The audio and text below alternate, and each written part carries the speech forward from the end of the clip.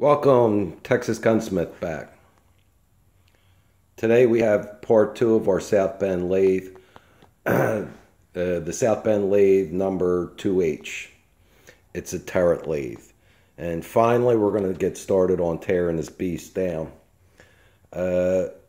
Before we begin, I figured I'd tell you a little bit about it. The number 2H is our turret lathe, which that has to do with the tailstock end. You can see we have this extra apron on the tailstock, and the tailstock is somewhat different. The turret lathes were more designed for production, high production, in that you could put different attachments in each of these holes, and there's 6 holes on it. And as you work, this mechanism back here on the apron, you can rotate the different attachments to go at a reasonably fast pace. And the reason it's called a turret lathe, if you look at it, well, it kind of looks like a tank or a battleship turret.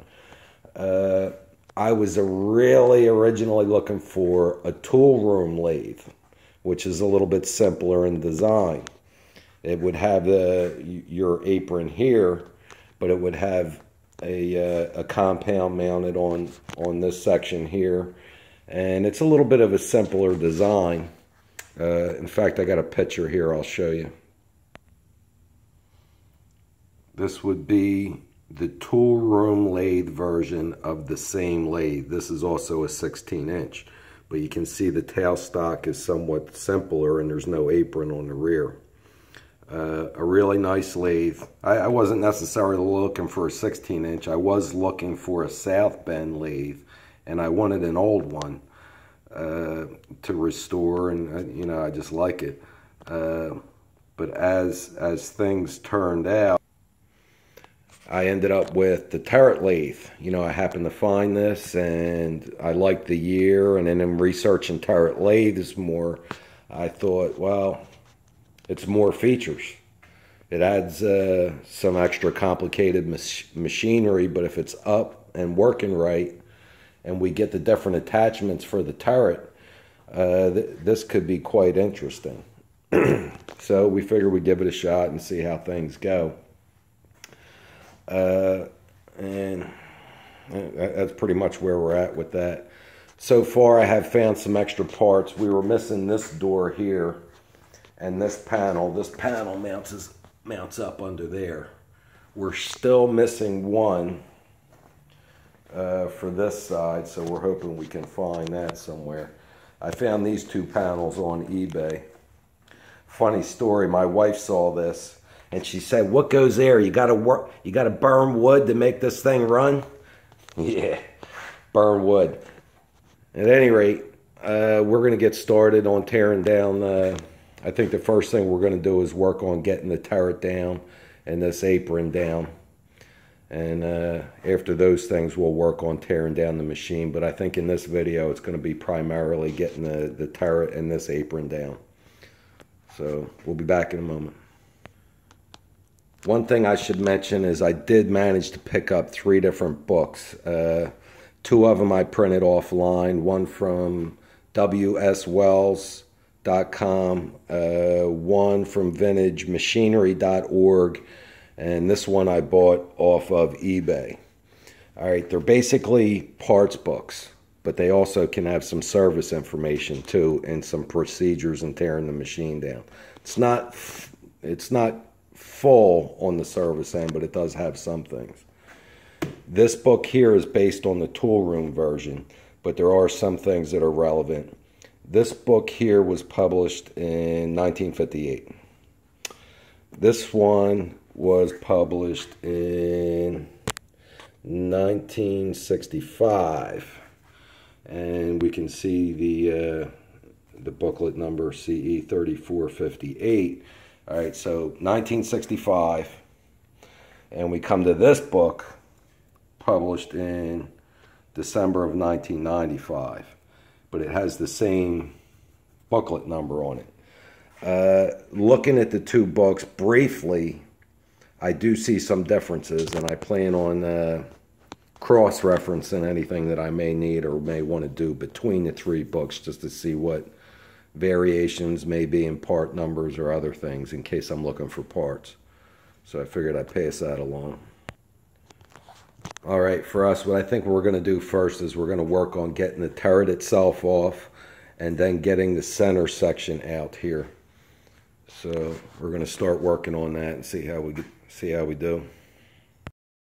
One thing I can tell you, everything on this machine is heavy, including the machine itself. They got the shipping weight listed as something like 2,800 pounds. So even you and 4 of your friends ain't moving this. You're going to need a crane, cherry picker, or like really strong dudes. You know, back then in the 40s, 50s, and 60s, everything was badass cast iron and heavy. And this is no exception. So even bringing this thing into the shop here was, it was an adventure. At any rate, to get this off, we're going to be using a cherry picker to lift it up because it's quite heavy. So what we had to do is we had to pull all the bolts out of these rails here. Now with the bolts out, these will slide out of the way. And then we come here and get the other one out. And then we should be able to lift off. Alright, you can see we got it up some. We're getting ready to roll it out of the way. One thing you want to pay attention to is we do have some blocks in here and shims. We can see these spacers in here are tapered, as well as the rails for this. So we're going to go in one way, and you have it on both sides, the shims and spacers on both sides. I would keep them marked and separated so they go back onto the same way. You know, due to the age and wear on the machine, we may have to do some different shimming. We'll check that out, but you know, I would definitely keep stuff separated so you know which way it went on. All right, we got it up and hanging. We can get a look at the bottom side here.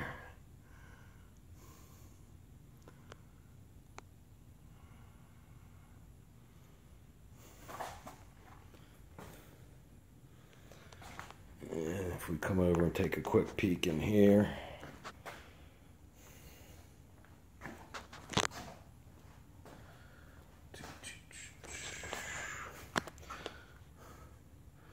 Great.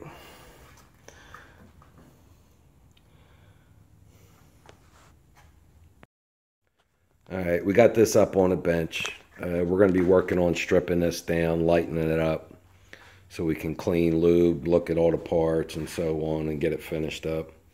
We'll start taking off easy stuff just to reduce the weight first. We'll probably start with all the all thread stops here.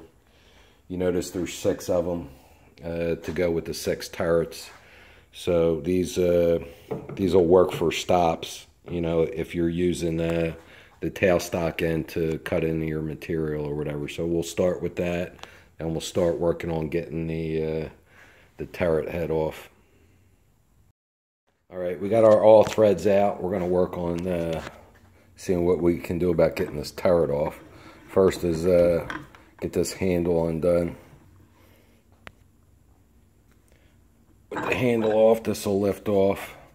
There's a keyway on this to the shaft. I already pulled the keyway off and saved it. All right, we pulled our 2 attachments out of the turret also. This has some play if we start lifting it up, but it feels like we're held by something underneath, so we're going to roll it over and have a look. Looking at the bottom side, it looks like there's a pinion gear of some type, something like you might find in the differential on the bottom side. I'm not sure if that's what it's holding us or not, but I suspect that this nut here is holding the bottom shaft. There's an Allen set screw holding that nut onto the shaft, so we're going to remove those and see if we can lift the turret off. Alright, no luck so far. I wasn't able to get the turret off yet. What I did is I got these out of the top to lighten it up. I did get the nut off the bottom, but it's not sliding up yet. I don't know if it's on a taper or just stuck or what. The valve here, the piston which locks the turret head up in here was stuck. I pulled this spring out. I managed to get it freed up. So now we can rotate. What I'm going to do is I want to get this shaft out. And your all threads need to be timed with the turret head. So what I did is I put marks, and I'm probably going to use a hammer and a punch and hit the same places with the yellow paint. You're going to want it timed up right so that your all threads, you know, are in the right place when the turret head locks in. Well, I finally got the turret head off, and it's heavy. By itself, it probably weighs, I don't know, 50, 60 pounds. And I'm guessing this section here is 100 to 120 pounds. It wasn't corroded on exactly. The bottom face looks like it was lacking lube for a while, but I tried knocking this shaft up from the bottom when it was all together and it wouldn't go. But once I got the head off, the shaft falls right out. Now, inside the turret head, it was on a taper, so I don't know if I was stuck on the taper or what, but it just fell out once I got the turret head up.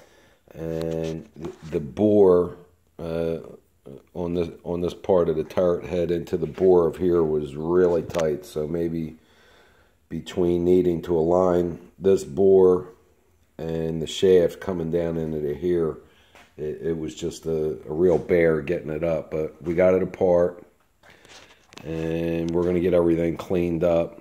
And I think as I go, I'm probably going to be changing plans. My initial plan was to strip this whole assembly here. I still may do that, but I'm undecided because of the lead screw. You know, I don't know if I'm kind of figuring this out as I go along, so I don't know if I got to rip down both aprons and the quick gear change box to get it out, or if I got other ways to work around that. What I think I'm going to do is build each component clean, build it so I don't end up with a million parts and lose track of what I'm doing or lose parts. I think as I get each little section tore down, I'm going to get it cleaned up, built, do whatever I got to do, and then get it painted, cleaned up, and boxed up, and then move on to the next section. And then as I get all the sections done, put it all together. So far, I got a few things cleaned up, and but I think we're going to go ahead and get this the rest of the way apart. The only thing I got left is this piston, which I got freed up, and the lever in here. I'm going to get those out. There's like a screw or something in there that's going to be holding that lever in, and I'll get the rest of this out and work on getting it cleaned up and painted, and make sure the oil holes are free. I noticed the oil hole on this, if we come through to the top side, has a screw that looks like it ain't been out since the machine was built. I don't know, but we'll get that out, make sure the holes are free and all the parts cleaned up, prepped, and ready to go. And we'll move on to the next section. So that'll be it for this session. Thanks for watching. Texas Gunsmith out.